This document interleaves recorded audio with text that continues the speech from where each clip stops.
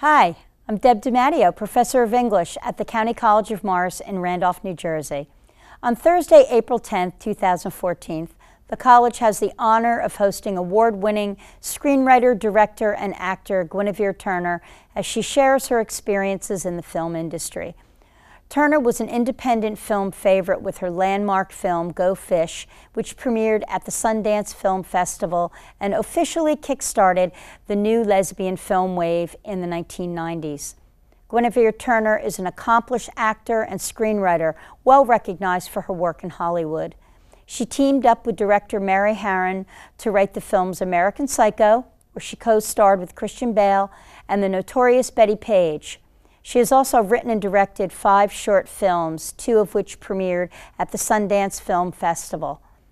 She will be sharing her perspective of the film industry from a working woman's point of view with the students and community. She is currently raising money to direct her feature film called Creeps.